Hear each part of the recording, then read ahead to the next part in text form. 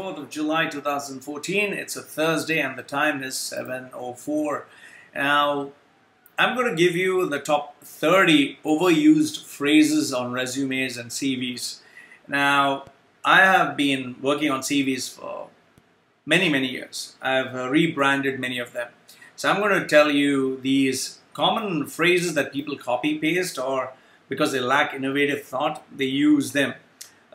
Sometimes it's okay, but now it gets a bit too much. And these are the top 30. The first one, I'll just go on. Ability to handle pressure. Well, obviously they're paying you money, so you should handle pressure. Able to work in a fast-paced environment / independently. Really? I didn't know that there were many of them who wanted a soda in their mouth. And if you don't know how to work in a fast-paced environment, you would not survive today. Third one, exceeded all productivity goals of the department. Really, very good. Yes. That is why you're looking out for a job. And that is why they don't want to keep you. Then, exceptional at multitasking. Ooh la la, I didn't know that. There are very few people who are good at doing that. Ladies, but where it involves cooking, cleaning, taking care of the babies, and answering phone calls, but not doing something that involves your 100% attention. Next one, expert presenter, negotiator, and what is it? 1 minute.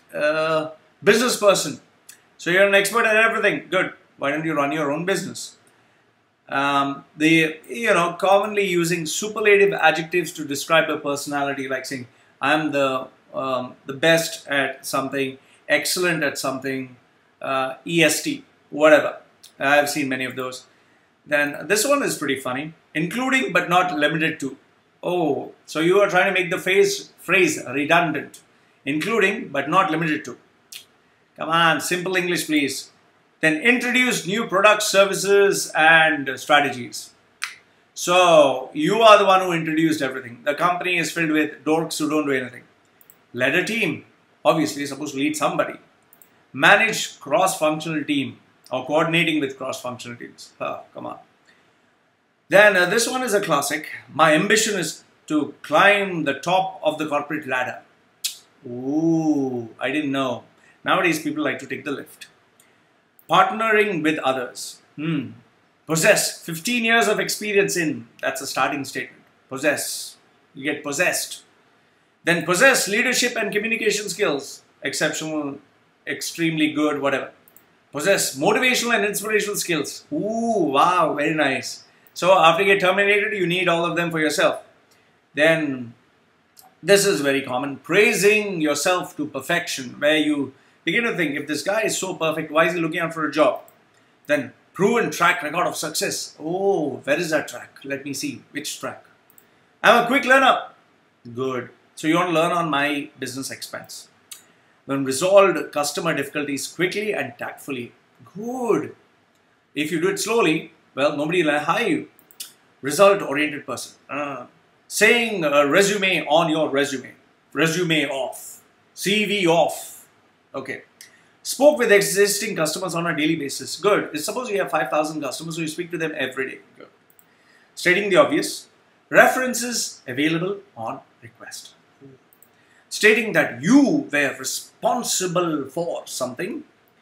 Then strong written and verbal communication skills. Very strong, not weak, strong.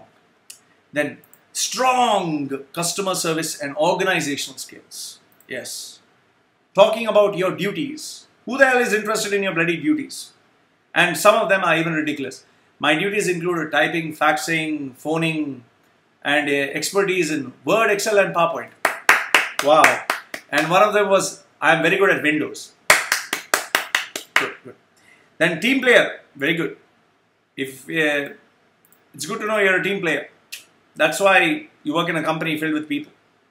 Thrive in difficult environments or XYZ environments. It's like a bacterial culture. And finally, I took decisions on behalf of the management or as part of the board. Oh, then why are you looking for a job? You should start your own company. So ladies and gentlemen, these were the top 30 nonsense overused phrases on resumes, in resumes and CVs. Please avoid this if possible. You have any other different ones? Loy from loymachedo.com. Oh, by the way, this is a good one. Last sentence which I just want you to hear. I'm an innovative person, problem solver with a proven track record of extensive entrepreneurial experience. Motivated by results-oriented approach, my dynamic personality demonstrates my ability to be a team player in a fast-paced environment. If chosen, I believe I'm a perfect fit for your company. So that's Loy from loymachedo.